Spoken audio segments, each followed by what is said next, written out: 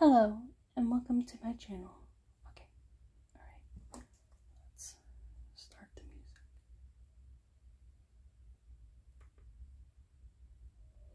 Hello, welcome to my channel. I'm W.C, and today I am crocheting while I read a classic Grimm fairy tale, The 6 Soldiers of Fortune. Now, this version was translated by W.C Grimm and was published by Wordsworth Editions. So we shall start from the beginning. There once was a man who was a jack of all trades. He had served in the war and had been brave and bold, but at the end of it he was sent to his business with 3 farthings and his discharge.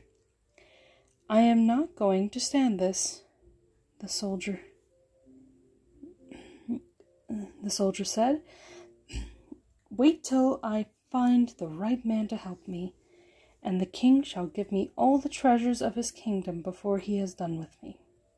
Then, full of wrath, he went into the forest. He saw one standing there by 6 trees, which had been rooted up as if they had been stalks of corn. And he said to him, "Will you be my man and come along with me?" "All right," answered he. "I must take this bit of wood home to my father and mother." And taking one of the trees, he bound it to the other 5, and pulling the bundle on his shoulder, he carried it off. And then soon coming back, he went along with his leader, and who said, "Two such as we stand against the whole world." When they had gone on a little while, they came to a huntsman who was kneeling on one knee and taking careful aim with his rifle. "Huntsman," said the leader, "what are you aiming at?" 2 miles from here," answered he, "sits a fly on a bough of an oak tree. I meant to put a bullet into its left eye." "Oh, come along with me," said the leader. 3 of us together can stand against the world." The huntsman was quite willing to go with them, and so they went on until they came to 7 windmills, whose sails were going around briskly, yet there was no wind blowing from any quarter, not a leaf stirred. "Well," said the leader, "I cannot think what ails the windmills, turning without wind." He went on with his followers about 2 miles further. Then they came upon a man sitting in a tree, holding one nostril and blowing with the other. "Now then," said the leader, "what are you doing up there?"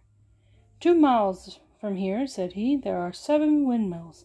I am blowing, and they are going round." "Oh, go with me," cried the leader. 4 of us can stand against the world." So the blower got down and went with him. After a time they came to a man standing on one leg, and the other had been taken off and was lying near him. "You seem to have gotten a handy way of resting yourself," said the leader to the man. "I am a runner," answered he, "and in order to keep myself from going too fast, I have taken off a leg, for when I run with both, I go faster than a bird can fly." "Oh, go with me. The 5 of us together may stand against the world." So he went with them all together, and it was not long before they met a man with a little hat, and he wore it just over one ear. "Manners, manners," said the leader. "With your hat like that, you must look like a jack-fool." Sorry. "I dare not put it straight," answered the other, "for if I did, there would be such a terrible frost that the very birds would be frozen and fall dead from the sky to the ground. Oh, come with me. we 6 together may well stand against the whole world," said the leader. So the 6 went on until they came to a town where the king had caused it to be made known that whoever would run a race with his daughter and win it might become her husband, but that whoever lost must lose his head to the bargain. The leader came forward and said one of his men should run for him. "Then," said the king, "his life too must be put in the pledge, and if he fails, his head and yours too must fall." When this was quite settled and agreed upon, the leader called the runner and strapped his second leg onto him. "Now look out," said he. "Take care that we win." It had been agreed that the one who should bring water first from a far distant brook should be accounted winner. Now the king's daughter and the runner each took a pitcher, and they started at the same time. But in one moment, when the king's daughter had gone but a little way, the runner was out of sight, for his running was as if the wind had rushed by. In a short time he reached the brook, filling his pitcher full of water, and turned back again. About halfway home, however, he was overcome with weariness, setting down his pitcher. He lay down on the ground in order to go to sleep, but in order to waken soon again by not lying too soft, he had taken a horse's skull which lay near, and placed it under his head for a pillow. In the meantime, the king's daughter, who was a good runner and enough to beat an ordinary man, had reached the brook, filled her pitcher, and was hastening with it back again, when she saw the runner lying asleep. "The day is mine," said she with much joy, and she emptied out his pitcher and hastened on. Now all had been lost but for the huntsman, who was standing on the castle wall. With his keen eyes he saw all that happened. "We must not be outdone by the king's daughter," said he, and he loaded his rifle and took so good an aim that he shot the horse's skull from under the runner's head, without him doing any harm. And the rider woke and jumped up. He saw his pitcher standing empty, and the king's daughter far on her way home. But not losing courage, he ran swiftly to the brook, filled it again with water, and for all that, he got home 10 minutes before the king's daughter. "Look you," said he, "this is the first time I have really stretched my legs. Before it was not worth the name of running." The king was vexed, and the daughter yet more so, that she should be beaten by a discharged common soldier. And they took counsel together on how they might rid themselves of him and his companions at the same time. "I have a plan," said the king. "Do not fear that we shall be quit of them forever." Then he went out to the men and bade them to feast and be merry, eat and drink, and led them into a room which had a floor of iron. The doors were iron, and the windows had iron frames and bolts, and in the room was a table set out with costly food. "Now go in there and make yourselves comfortable," said the king, and when they had gone in, he had locked the door behind them and bolted it. Then he called the cook and told him to make a big fire underneath the room, so that the iron floor of it should be red hot. And the cook did so, and the 6 men began to feel the room growing very warm, by reason, as they thought at first, of the good dinner. But as the heat grew greater and greater, they began to think it was an evil king's plan to suffocate them.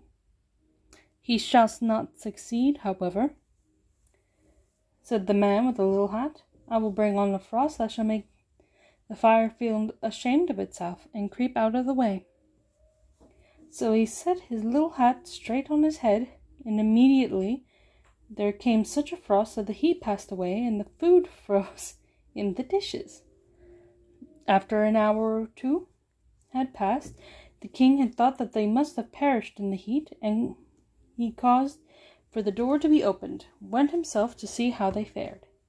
And when the door flew back, they were all quite safe and sound, and they said that they were quite ready to come out, so that they might warm themselves. The great cold of the room had caused the food to freeze in the dishes. Full of wrath, the king went to the cook and scolded him and asked why he had not done as he was ordered. "It is hot enough in there, you may see yourself," said the cook. The king looked and saw an immense fire burning underneath the room of iron, and began to think that the 6 men were not to be rid of in that way. And he thought of a new plan by which it might be managed. So he sent for the leader and said to him, "If you will give up your right to my daughter and take gold instead, you may have as much as you like." "Certainly, my lord king," answered the man. "Let me have as much gold as my servant can carry, and I will give up all claim to your daughter." And the king agreed that he should come again in a fortnight to fetch the gold. The man then called together all the tailors in the kingdom and set them to work to make a sack, and it took them a fortnight. And when it was ready, the strong man who had been found rooting up trees took it on his shoulder and went to the king. "Who is this immense fellow carrying on his shoulder a bundle of stuff as big as a house?" said the king, terrified to think of how much gold he would carry off. And a ton of gold was dragged by the 16 strong men. But he put it all into the sack with one hand, saying, "Why don't you bring me some more? This hardly covers the bottom." So the king bade them fetch by degrees the whole of his treasure, and then the sack was not even half full. "Bring more," cried the man. "These few scraps go no way at all." Then at last, at 7,000 wages laden with Then at last 7,000 wagons laden with gold collected through the kingdom were driven up, and he drew them in his sack, oxen and all. "I will not look too closely," said he, but take what I can get, so long as the sack is full." And when it was all put in there was still plenty of room. "I must make an end of this," he said. "If it is not full, it is so much easier to tie up." He hoisted it on his back and went off with his comrades. When the king saw all the wealth of his realm carried off by a single man, he was full of wrath, and he bade his cavalry mount and went off with his comrades. When the king saw... He bade his cavalry mount and followed after the 6 men, and take the sack away from the strong man. 2 regiments were soon upon them, and called to them to consider themselves prisoners, and to deliver up the sack or be cut into pieces. "Prisoners, say you?" said the man who could blow. "Suppose you first have a little dance together in the air. Holding one nostril, blowing through the other, he sent the regiments flying head over heels, over hills and far away. But a sergeant, who had 9 wounds and was a brave fellow, begged not to be put to so much shame. The blower let him down easy, so that he came to no harm, and he bade him to go to the king and tell him whatever regiments he liked to send, more should be blown away just the same. And the king, when he got the message, said, let the fellows be. They have some right on their side. So the 6 comrades carried home the treasure, divided it among them, and lived contented until they died. Now, I would like to apologize for any and all stammering. It is something that I am working on. I hope that you had enjoyed this reading and found it somewhat soothing. If you have any suggestions or any constructive criticism, don't hesitate to comment at the bottom of this video. And also, please subscribe if you wish to see more. And if you enjoyed this video, maybe share with your friends. Thank you, and I hope you'll be able to see the next video.